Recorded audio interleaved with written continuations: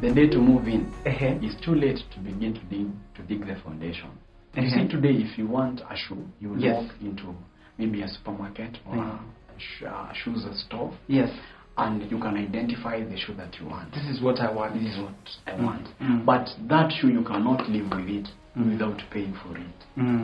And when we talk about destiny, that is the thing. Like anything you want in life, nobody owes you anything. You have to pay for it. Hello everybody, welcome to Sanana Mitindo. We are having yet another episode on the series of speakers and orators, and you know I usually bring you the best guys we have in the country and even outside the country very soon. Tutakuwa tunawaleta. But today we have an amazing guest. He is none other than Pish. He's one of the best orators that I know. He has spoken in different spaces, different places, universities, high schools, and today we are going to have him speak about what motivates him, and we'll also get to know about him. So karibu sana, stay tuned, don't touch that dial. Hi, karibu sana Pish. We are so excited to have you on the show. I'm excited too. Feel at home. Yeah. So, who is Pish? Maybe someone is watching this show for the very first time, and they would want to know who is Pish, and tell us about yourself. All right. First of all, my name is John Moora, but people call me Pish because I run a foundation known as Pish. Pish means basically purity is still happening. I'm the ambassador of purity. I speak about purity. I'm passionate about purity. And I believe I speak to many generations concerning the same. And also sexual purity. So that is who I am. Professionally, I did computer science in school. And so, yeah, I run an IT firm. Yeah. Amazing. Sikujua unaitwa John Moora.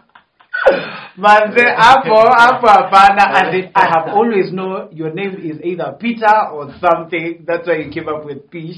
I didn't know it actually stands for the organization that you have started. No. Pish is a burden. It's a burden. Yeah. Nice. Thank you so much for coming to the show. We are so excited. So, tell us more about yourself. Where did you go to school? So this young man, I was born in Ngong. Ngong? Yeah. In the cold place. Is it cold, as they say? Yeah, it is cold. Okay. Because basically our home is at the foothills of the Ngong Hills. Where? Baridi inamwagika tu. Kimaliza tu Ngong Hills hiyo, hapo ndo home. Where? Okay. Yeah, so I grew there. I went to school. Nilienda shule tatu primary school. The first one was Ngong Township Primary School. Okay. And then I went to another one which was called PCA Emonyata. That was class 5 and 6. And then towards the end of class 6, I went to AIC Ngong Hills. Okay. That's where I finished. Went to high school. Ilikuwa inaitwa Kahuho Uhuru High School. Kahuho Uhuru High School.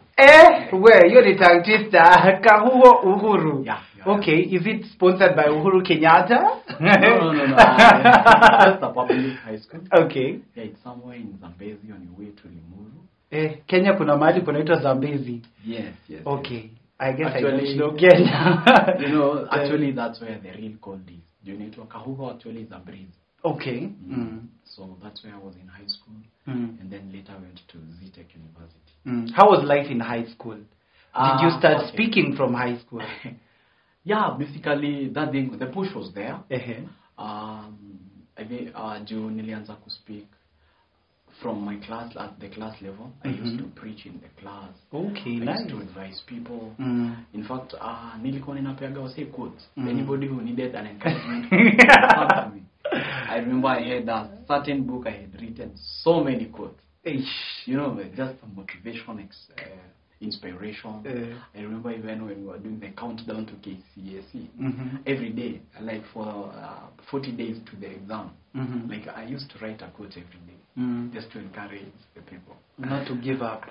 When you ulikuwa naziandika ama you were outsourcing, or what was it? Now, let me tell you, when something is bubbling in you, you begin by copying. Okay. Nice. And now later you begin to form your own. That Very is where, true. yeah, Yes. that's how it is. So you entered into ZTech University. How was university life like? Life was amazing. Uh-huh. Now you're from all these rules, regulations, laws. Now you're free. You're free man. to, you know. And now there is a lot of curiosity. You want to try new things. You want to be you. Yeah. And I think at this juncture, I think it is important for me to say there are three levels in life, in the life of anybody. Okay. There is the life of fantasy. There is the stage of fantasy. Manzi unafanto vitu. Imagine. You're just imagining and fantasizing. And then there is the age of discovery. Nice. That's where now you begin to discover who you are. What music you love, what's your fashion, what's your style. There is that place of It's okay. That place of discovery. And then there is the age of purpose. Yes. And I believe most people miss it in the stage of discovery. So you enter from discovery, then you discover your purpose. You enter nice, purpose. nice. Yes, yes. Because you see now, at the age of fantasy, you have a million things in your head. Yes. You can imagine you're building castles. You have in your head a wedding you can't afford. A dream wedding. Yes. But now when you come to the age of discovery, now things begin to fall into perspective. Oh. Because now you begin to interact with the reality. Yes. What's now on the ground per se. And then after that, you enter now to the age of purpose. Karibu niseme kwa ground vitu ni different.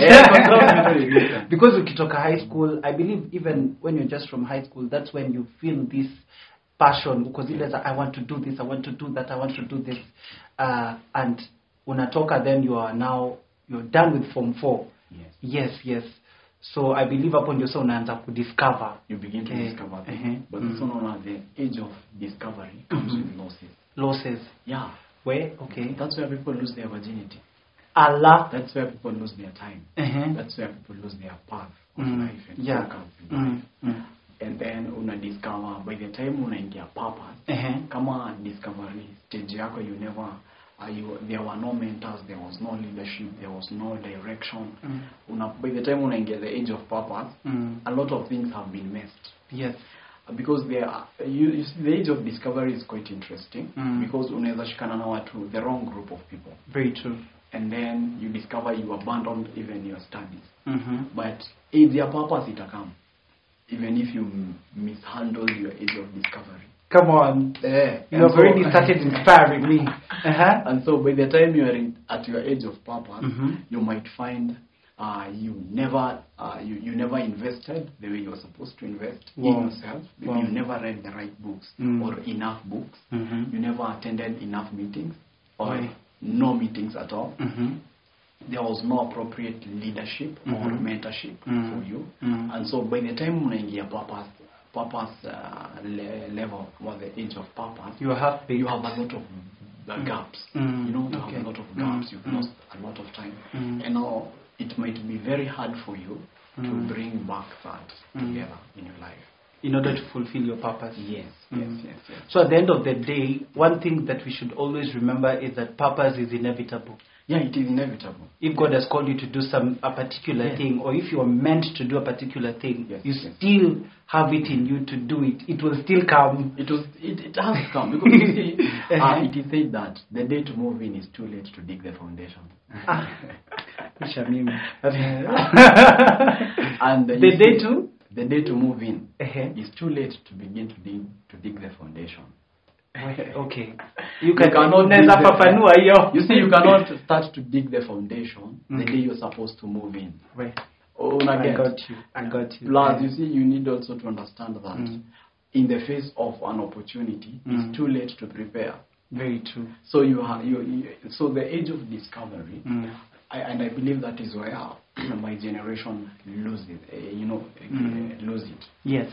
Because your time, you have a lot of time. You don't have many commitments, because I believe and most inakujanga your time umeingia kampo. Uko na daro tatu in a week, or you have maybe 2 full days that you are free. Yes. But sasa most of us tuko Netflix mbaya. Because the side is free. You see, like you waste a lot of time. Yeah. You know, bado saa your purpose is not clear, Yeah. but people are not hungry enough for success. Yeah. Because you see, one of the greatest mistakes I think this generation is facing is that we think we desire success, but we actually don't desire it. Okay, fafanua hiyo. Why? You know, as in, because you see, when you ask everybody has a dream. Everybody wants to become somebody. I want to go far. You want to go far. To make it. But are you paying the price for it?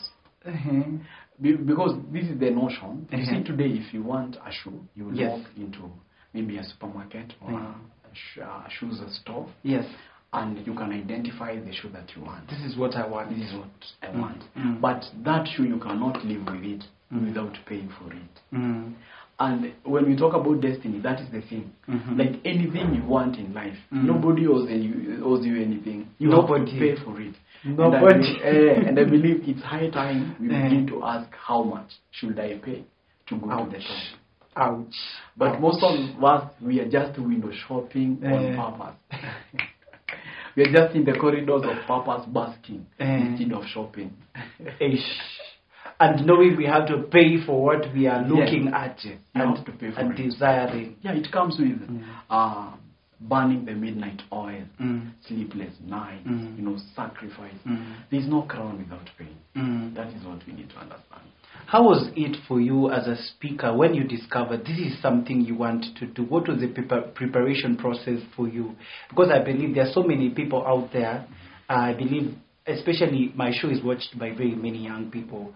So kuna watu wako huko nje wako zile za me, I would want to become like Pish. So what was the process for you to becoming who you are? Number one, I think they should ask, how much did I pay? Very important. Because you see, when you have a dream, you cannot hide a dream. Very true. Because it's in you, and it begins to push you. Yeah. And if you're wise, you should nurture it. You need to understand, when I discovered that I wasn't just an ordinary man, I subjected myself to want to discover who I am first. Okay. And that came with a wide reading. I have done crazy research. Even until now, I don't sleep enough. Yes. I'm up by 2, like reading, researching, listening to people who I believe they should speak to my life. That is one of it. And then you have to have mentors, people who you are accountable to. Very true. Who you are becoming. They are monitoring. Are you still on the path? Are you still vigilant?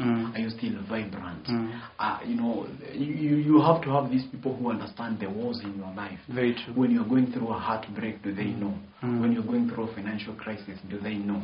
You have to these people who are in your life who can tell you, go, and you go. Come, and you come. Because most of the times, especially people who are in the limelight, yes, we look like we are flawless. Yes, we don't have mistakes. We look like, people see you as this bold man, bold woman. You are all over commanding things. Yes. Your life looks like it's just, things are just happening. Things are just happening. You're living a supernatural life.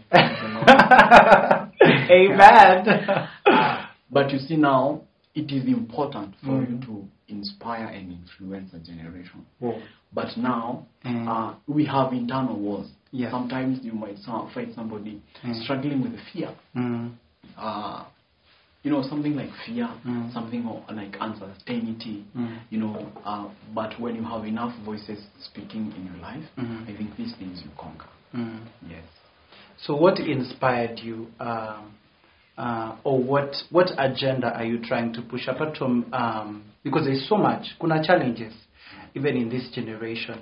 What would you want to see?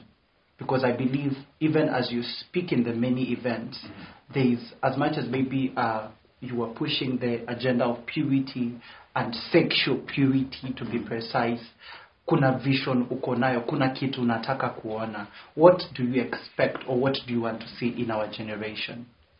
I will say we're in the 21st century. Yes. And there is a lot of one of the things you need to understand, we are fighting many wars as a generation. Very true. Because we are in the digital age. And you see, the devil cannot tempt you before he informs you. He begins by informing you and then tempt you on what he has informed you. So he informs you first, yes, then brings the temptation. Exactly. That is what happened to Eve. Okay. He brought another gospel. Did he really say? And then he informs you. And you see, we're in a time where the devil tells you, biting is not eating. Chewing is not swallowing.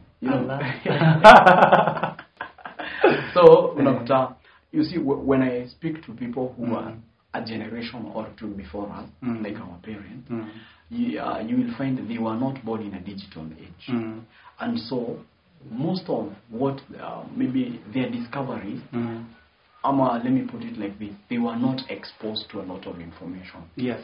And so, you see, right now we have a lot of access. Now with the age of technology, internet, smart gadgets, but stupid people,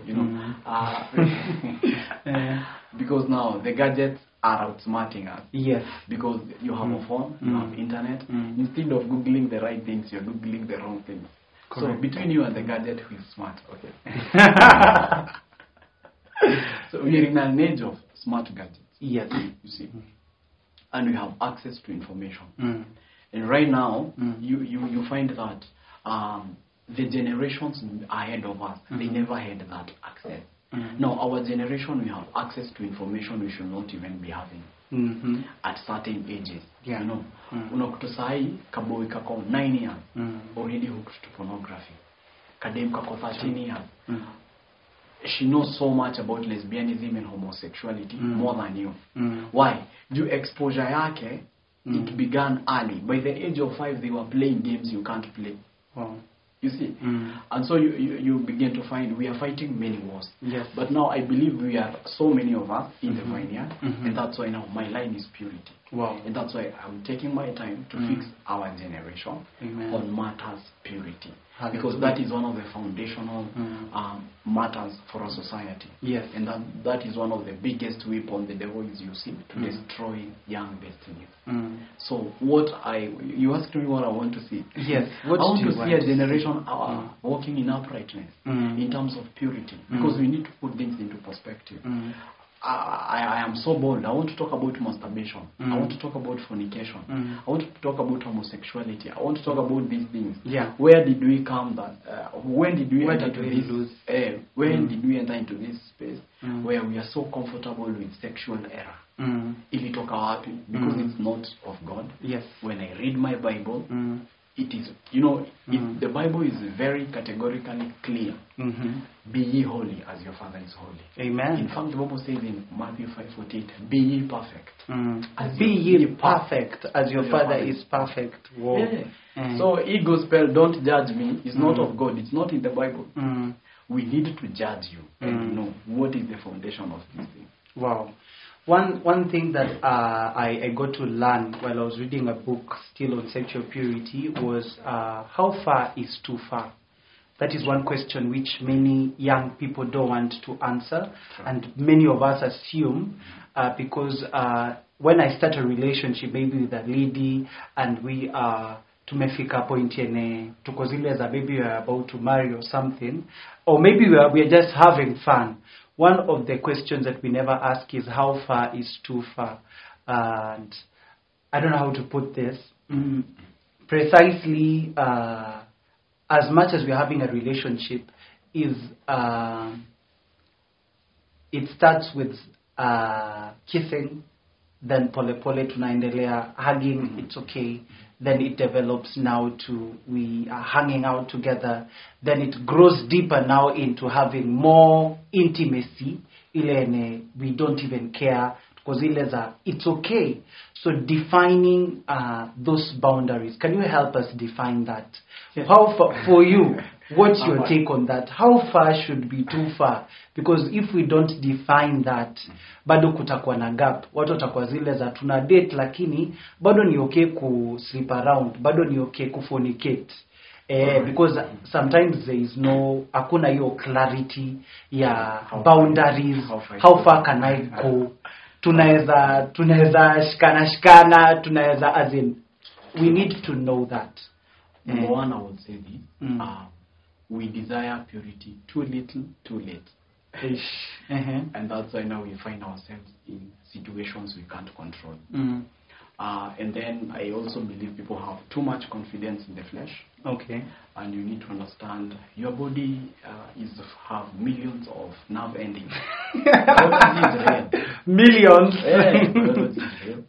And we have active spinal cord and nervous system is still functional. And so anytime unajua tuambiwangu hizi vitu. And so I think let me help you with the puzzle. Yes. Number one, sex is a package. It's a package. It's a package. And ukikiss bado is sex. Okay. It's part of it. If you touch the erogenous part, okay, erogenous part is zile parts you touch and somebody gets aroused. Bro, you can tell us. Okay. Feel free. Let's speak about these things. Yes, let's speak about them. Now, anytime you begin now even to touch those erogenous parts, and you're still having sex. Because sex is a package. It's a package. Yes, you know, we have the thought of sex is penetration. Yes. No.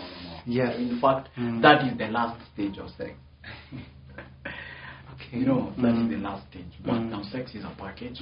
Now cuddling, kissing, touching, all that is part of sex. And so if you are doing those things, we can say you are encroaching. You are doing encroachment. And it's wrong. Umeshaanza. Yani nawe umeanza umeshaanza sex. Yeah, already that is the genesis of it. Okay. And that's why now you reach to a point where unafikanga tunasemanga PNR, point of no return. Already rudi. And the point where people begin to tell you stop stalking. Okay. You can't even help yourself at that point. And therefore I really believe when people enter into a relationship and your focus is marriage, the first thing to do, have a serious meeting on defining your boundaries. Nice. That's the first thing. Because now I also believe most relationships don't run on a curriculum. And number two, most relationships don't have a vision. Tunamari tuende nini, tuende wapi, tufanye nini. Okay. What are we doing together? Like, I really believe that is one of the huge error we have in the 21st century. Because you see, just because you guys have good chemistry, you love the same things, you enjoy each other's company, is not enough for you to get married. Where? I didn't know that one. Yes. Thank you. Yes. If actually any marriage that is not built on the foundation of vision, any marriage that is not built on the foundation of a vision, it will be chaotic, and sometimes at some point it might collapse. That's the thing. So when we are dating this relationship, it goes beyond looks, it goes beyond chemistry. It has to come to a place of purpose and vision. Love is not a feeling, it is a willing. Okay. It's a choice. You decide to love a person. It's a decision by the end of the day.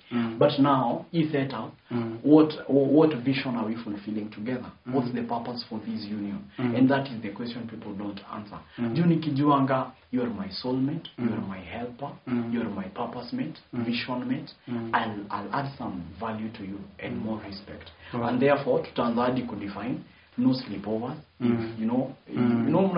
Chemistry inakuwaga iko fireworks. Sometimes you cannot keep your hands for yourselves when you're with that person. And so like kama ni sleepovers, wacha to cut off. Let's be meeting corporately in a nice restaurant, dress up, go with your notebooks, discuss the agendas, sometimes go to a movie. Hallelujah. Like there is the seriousness you have not attached to dating, and even ultimately to marriage. Because I believe the biblical definition of marriages and relationships, they are for assignment, not for self-satisfaction. Kuna watu wanajiteteanga na Songs of Solomon. Let me play the devil's advocate and speak for them. wanajiteteanga wanasema sizi maneno God ameongelea kukuwa na relationships sijui nini. That's why it's in the Bible. So what's your take on that? Because they explain about caressing and all that. You see, let me tell you, that's the problem of half revelation. Half revelation. Yes. The Bible, the book of Songs of Songs, it's actually it's a love book. It's poetic. It's love. But that book addresses, it is Christ addressing the church. Basically, you know, when you read ukifanya kitu inaitwa exegesis, you know, precept upon precept, line upon line. When you read it through and through and through, and when you go to the foundation of it, it is basically not, yes, it has the template of love, but that love is in the setup of marriage. See up to date. Wow. That's the thing. Because the thing, yes, you read the songs of, nimesoma your book, kuna mwaliadi anasemaga, I have already undressed. Why should I dress again? But you see, when you take that line in Songs of Songs chapter 5, like it doesn't make sense. Ati sasa umeanza kupiga mtu mistari na hiyo. The context of that is the bridegroom and the bride in the setup of the church. Do you know I speak about my wife, my darling, my sister, my lover? It is about, these are people in marriage. It is a marriage affair. Na inakuwa ikispikia Christ na the body of the body. So watu waache hii mchezo ya kujitetea na Songs of Solomon. Hapana. Lazima to come to the place of, kama hauna ring hakuna ding ding. Kama hakuna nini, hebu rudia hiyo. Kama hakuna ring hakuna ding ding. Hapo sasa, nice. But we need to be real. I believe this is one conversation that we can't end. And I love the fact that even in the beginning you've talked about mentorship and the importance of mentorship even as far as sexual purity is concerned. I believe umeongelea bado story na nini speakers, and it's not easy.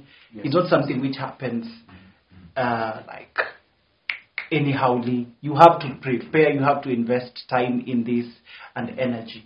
So as we wrap up the show, maybe you can tell us one moment for you which has been quite inspiring, where you went to speak in an event and you were like, where this is really what I'm called to do. It was inspiring. It was that moment for you. Yes. I would say I've had many such times as those ones, because the matters I speak are quite sensitive, and most of the times I have found myself in setups where maybe, and especially when you speak on subjects like pornography and masturbation, it blows people's mind, because number one, they don't understand the spiritual aspect of it and the implications it has. And so I've gone to several places, high schools, campuses, and I speak about it, and people will come really running, and they are like, yo, you need to help me. And they open up their personal stories, and you're like, what? Now, where do I even begin? You know? And that's why I really feel there is a need for more people to stand as purity ambassadors. Nimekuwa na hizo moments sana, where even ladies come and open up, and you're like, where? Now it's getting scary. You know, for me. Get scared. Then it gets even awkward when a man is opening up to you about the same, you know? And so we're like, well, okay, but now I really believe we are here for that assignment, and we are ready. We are ready. Amazing. So what's to wrap up show? So tutafanya pop quiz. This is a very laid back segment where you get to talk about basic things about yourself. It's serious, but I believe what we have talked about for me is really, really, really, really important. Yes. So what's your favorite food? Your favorite food? What do you love eating? Wait, okay. Anytime, any day, I can do fish fingers and fries. Oh, nice.